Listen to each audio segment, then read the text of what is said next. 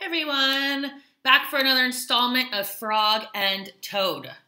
Okay, so we were talking about the characters of this story. Remember, this is another story, let's see, from this book called Frog and Toad Together.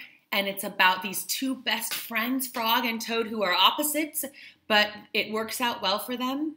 And the next story is called The Garden. And it's kind of a funny one. There's a little misunderstanding with this one.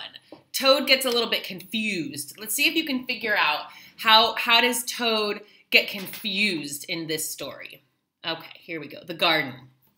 Frog was walking in his garden. Toad came walking by. "What a fine garden you have, Frog," he said. "Yes," said Frog, "it is very nice, but it was hard work." "I wish I had a garden," said Toad. "Here are some flower seeds. Plant them in the ground," said Frog, "and soon you will have a garden." "How soon?" said Toad. "Quite soon," said Frog.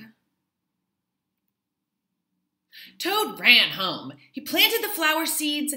"Now, seeds," said Toad, "start growing." Toad walked up and down a few times. The seeds did not start to grow.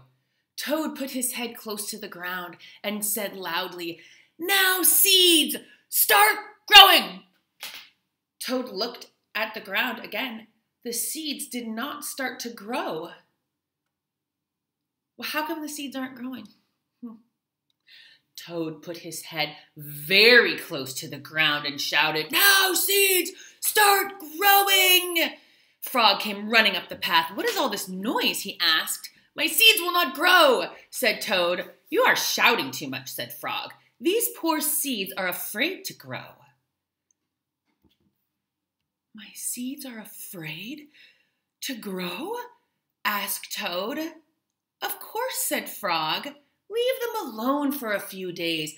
Let the sun shine on them. Let the rain fall on them. Soon your seeds will start to grow." That night, Toad looked out of his window. "Drat," said Toad, "my seeds have still not started to grow. They must be afraid of the dark."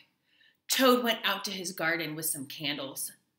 "I will read my seeds a story," said Toad. "Then they will not be afraid."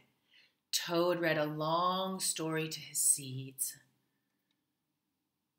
Is that really what they need? Is this really what's happening? Are they really afraid to grow? Do they really need a story? How come the seeds haven't grown yet? All the next day, Toad sang songs to his seeds. And all the next day, Toad read poems to his seeds. And all the next day, Toad played music for his seeds. Is that what the seeds need? Toad looked at the ground. The seeds still did not start to grow.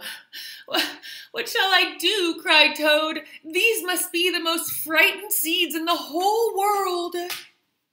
Then Toad felt very tired, and he fell asleep. "Toad, Toad, wake up," said Frog. "Look at your garden." Toad looked at his garden. Little green plants were coming up out of the ground. "At last," shouted Toad, "my seeds have stopped being afraid to grow." "And now you will have a nice garden too," said Frog. "Yes," said Toad, "but you were very right, Frog. It was hard work." Okay. What? Hold on. Oh, cookies. We'll read cookies tomorrow. But let's talk about this for a second. Toad thinks that it was hard work because he had to do all these things. He sang songs and he read poems and he played music. What did all he really need to do, though, for his seeds after he planted them? I'm not going to tell you. You decide. Tell somebody that's sitting in the same room. What did the seeds just really need to grow? All right, and tomorrow we're going to read cookies. All right, take care, everyone. Bye.